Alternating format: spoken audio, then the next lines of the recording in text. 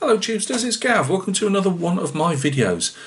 Today we're going to be looking at some Empress miniatures 18mm metal, well they're actually A.B miniatures within the Eureka range.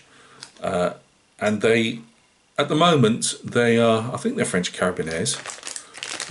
Is there an F on that? Yeah, they're French Carabineers. So you'll notice those are the guys with the, you'll see them on paintings at Waterloo with a white jackets with the brass helmet with the red ripple helm, so the red roach over the top.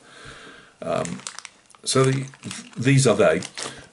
However, they're going to be not massively converted, more painted converted, but there will be a few little bits and pieces probably have to be changed on them.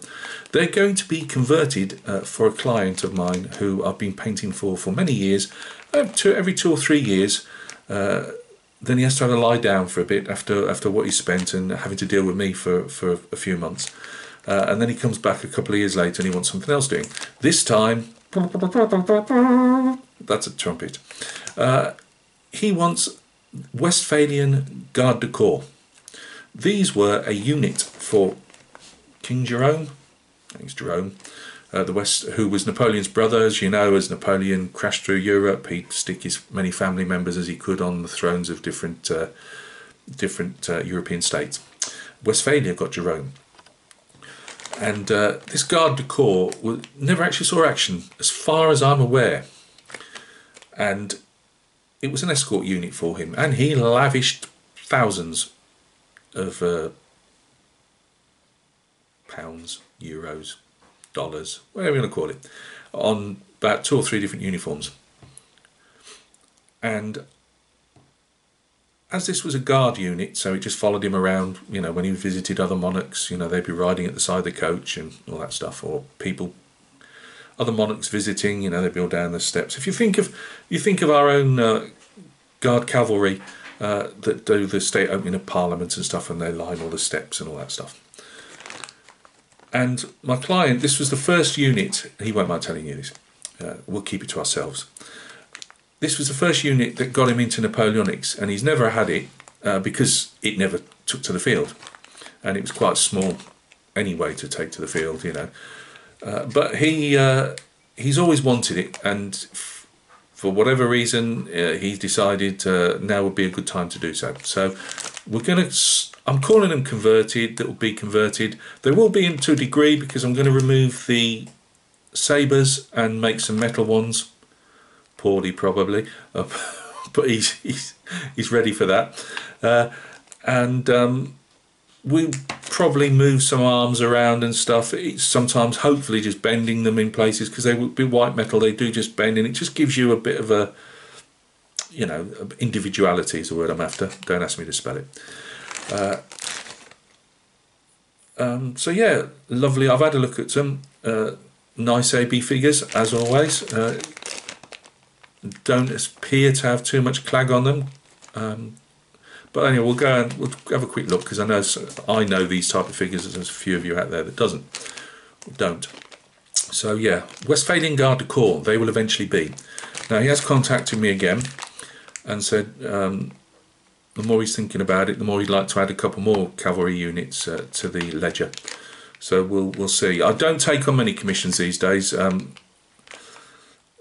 Mainly because people don't contact me. no, the head's that smashed. I start struggling with commissions now.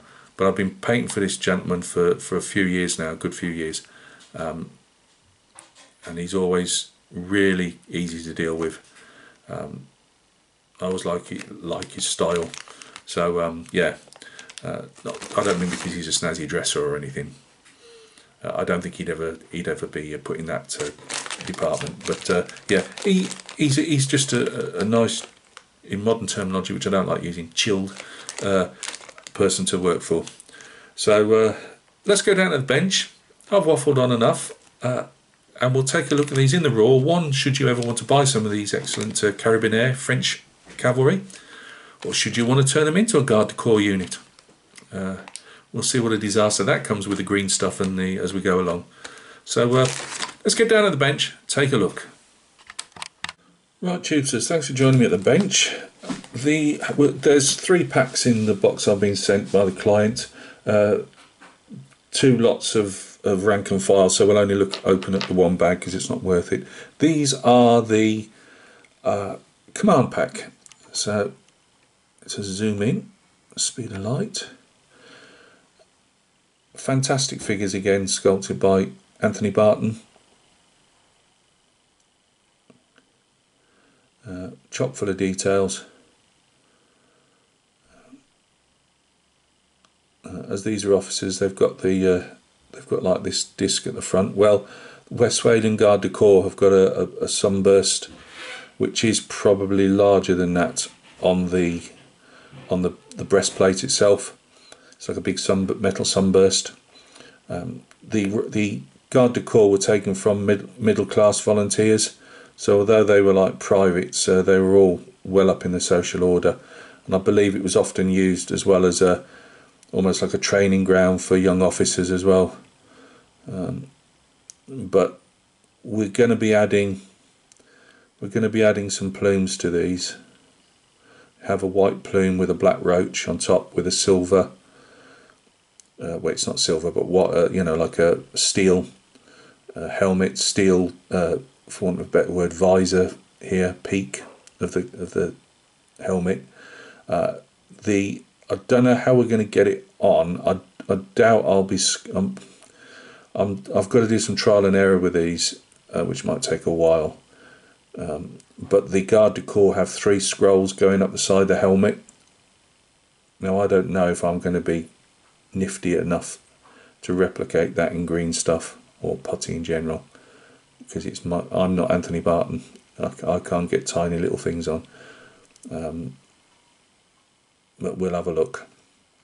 But yeah, so they would be done in like a brass. There'd be a brass edge to the metal helmet as well, and obviously brass crest that holds the roach on the top. Short tails, which is good for us. We'll have to clean a bit of clag out. There always is in places. That's just metal figures. I will chase out this between the scabbard and the boot with my Dremel. We'll nip this off. I don't try and get fancy and replace and do the sword hilt, basket, whatever you want to call it. I just snip these off, drill in, and flatten a paper clip out. Literally with my Dremel, just making it flat. And the good thing with these like heavy cavalry type sabres are they are straight, which helps me.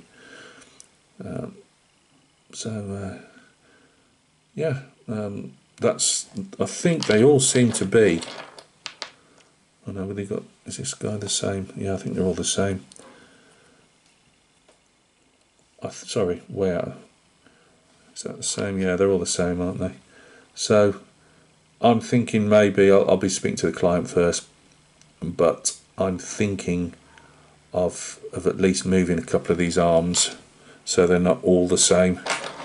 All the trumpeters, I'll show you one because the trumpeters are all the same again. Let me just check if we've got at least some heads moving around.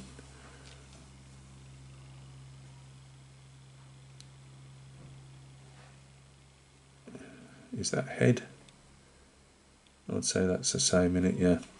So we might remove some heads and turn them just to give again a slightly different look.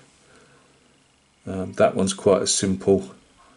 It's not, say, like if you've got some French cuirassier or dragoons, and obviously they've got, instead of having this roach that goes up, this would be a bearskin roach, I believe. They on these guys, not on these Carabineers, but on the Guard de Corps, the Westphalian Guard de Corps. But I'm saying when you do a head swap with these, if you've got the cuirassier with the horsehair plume, falling down the back, obviously it's slightly more difficult because you've got to match the horse hair up and that. But these are fairly straightforward to remove the head and change the position. It's the trumpet itself and the arm I'd like, you know, it would be nice if I can't get away with doing anything else than moving the head, then that's what we'll do. But I might investigate how it would be to try and change the arm around, but I might struggle on that, but we'll see. So that's the musicians and the officers. So I think we'll agree on we'll be moving heads, because again they're all looking in the same direction, so we'll move our heads forward, side to left and right. We will attempt maybe, and this is all with the client is giving me the okay to do it, but he'll probably see this vid so he'll know what I'm on about without me having to put it down in writing. You know, we may play around with the arms as well, just to make it that slightly bit different. Horses, this one's always see, this annoys me to a degree. That horse, to me, isn't particularly moving in this pose, this particular pose.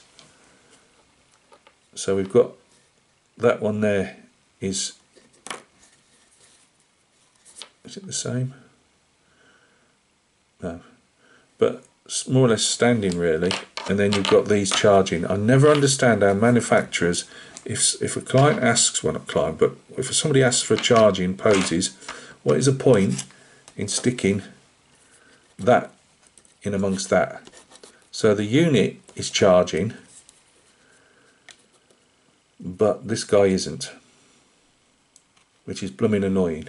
Now, I thought we'd gotten away with that. I'd looked at the rank and file figures and they didn't seem to have that pose in them. But we've got a load here.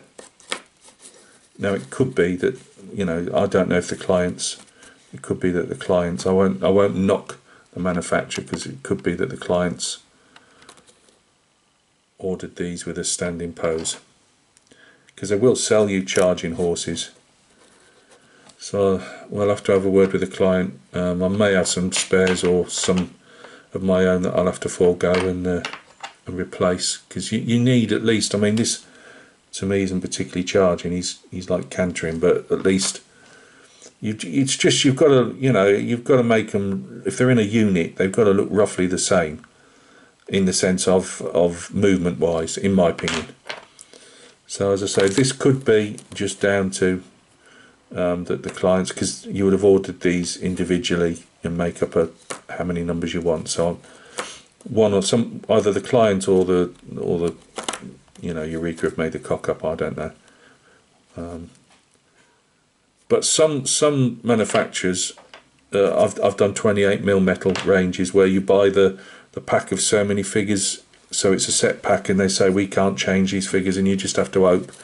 And the times I've had charging, again, it's usually the command like this. You get a load of charging rank and file, and then you get like maybe the musicians, like say in this case might be with a standing horse or a walking horse, and it just looks ridiculous in a unit, you know, of charging blokes. So we'll work our way around it. So that's the first hiccup, but it's not a big one. I'm sure I've got, well, in fact I know I have got spare charging heavy horses from my own collection one day to be painted, and they may have to be donated to the cause. We shall see.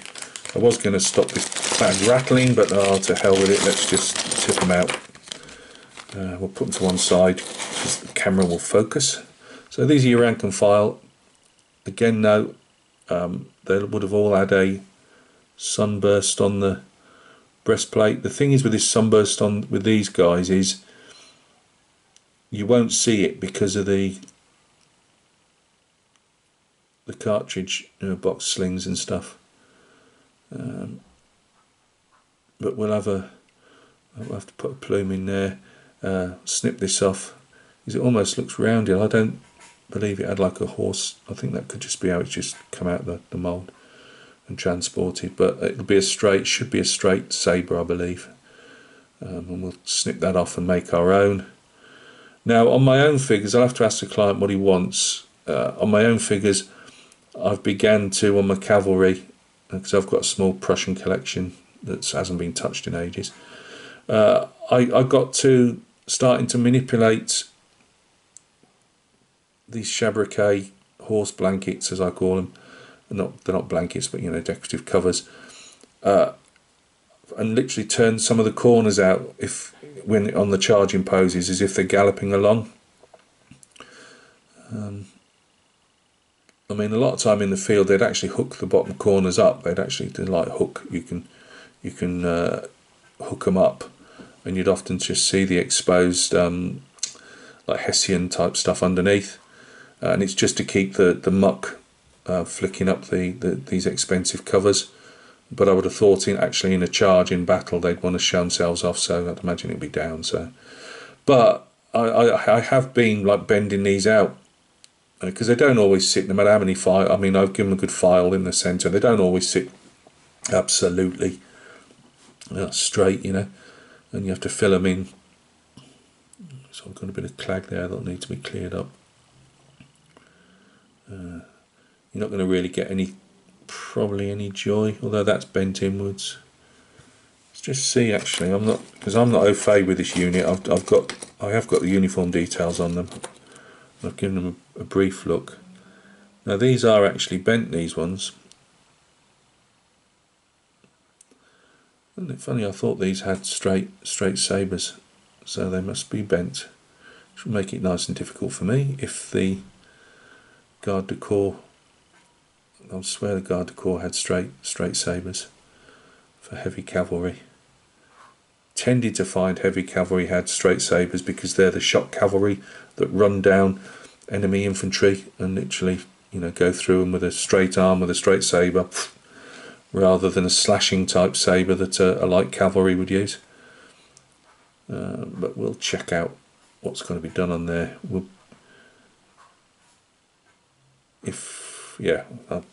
I'm looking at these almost for the first time. I had a quick brief look, so I would say, looking at those two or three, whatever they were, standing horses, I would imagine that it could be a case that the client has ordered those and they've maybe pressed the wrong button and put a standing horse, because all these guys are on charging horses. And if that's the case, we'll have to dip into my own units, and because I'm not going to be getting anywhere close to doing anything for a while with them, so I might have to swap out a couple of my own horses to get this unit done, rather than faff around waiting for more horses to come in. Anyway, there you go. Let's give you just I never did go on about the reins, did I? So I drill out the reins at the front here. See this infill here? They're not hard to do. What I normally do is chain drill 2 or 3 holes in a straight line, then using a sharp scalpel. Watch your fingers. If you're watching this is supposed to be for 18-year-olds and above, so just watch your fingers with a sharp scalpel, because I do occasionally slash my fingers as you miss and give you a nice stab mark in your fingers. But yeah, we'll get rid of that clag, make the reins look good. I'm not going to go looking for them now, but there's at least one pose in these horses, because I've done a lot of them over the years, that the neck goes through the reins. It's a lovely little pose, and you obviously can't do anything with that. This one's always slightly harder because you've got to get underneath there, but it's all doable. It just takes a bit of patience.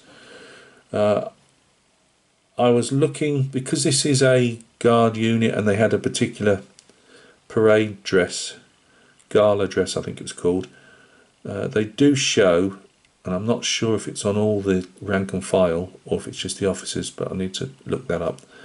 On the harness work, they've got the ceremonial gold harness, not the whole thing, it's hard to explain, but like the 2 reins here, one would be gold, and they usually, what I've seen is like a gold rosette on the back here, on this harness here, and along the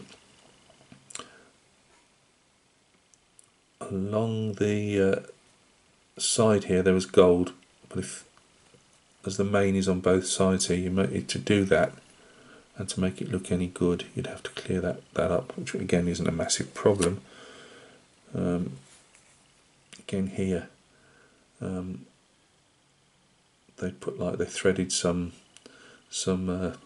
tack throughs, like gold tack for ceremonial parades and stuff. And there's our friendly ice cream man, bang on schedule. I'm going to shove that 99 straight up his left nostril one of these days. Right, thank you very much for stopping by and taking a look. 99's an ice cream cone, by the way, over here with a chocolate flake in it. So yeah, that's what we've got coming up. We've got I can't even remember now, 24, 21, around 32, 30, 32, something like that. Cavalry figures to do. They'll all be based, so it will look a nice unit to show you. I'll be sticking some vids up so the client can look as well. I always send my clients photographs anyway, but he can also look at the video. And you can follow the progress. You can see this is going to take a while. Yeah, I've got a fair bit of cleaning to do with the Dremel and the files. Get all these sorted first. I'll normally just snip the.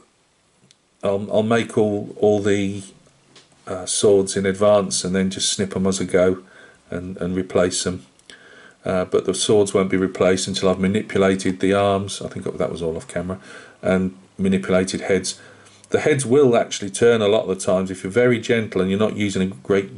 If you're going to use pliers, which you'll have to a lot of the time, but if you are, try and use a smooth pliers or put some tape around your pliers. Anything that you do not want to be crushed. This is soft metal, and it will crush if you're not careful, or at least you'll dent things and knock all Mr. Barton's lovely sculpting work out of sync.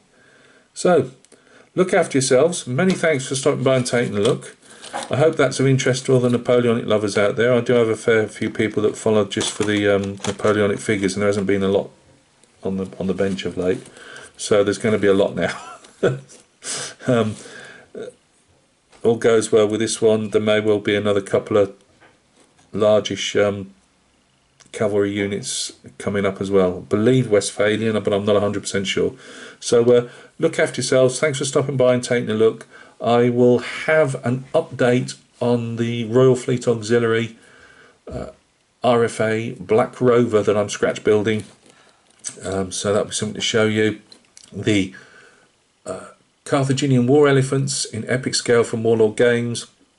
I've painted the last elephant. I'm just painting the howdah, and I've got some of the crew finished, but I've still got to finish that. So that'll be another week or so before it gets a video. But I don't think, no point showing you the last couple. There wasn't a lot of interest really on the other two elephants that I showed, so I'm just going to show that up when they're complete and they're on a base and everything. So yeah, and there'll be some other bits and pieces that need showing as well. So we'll get round to that. Again, look after yourselves. Have a good weekend. We'll catch each other soon on another video.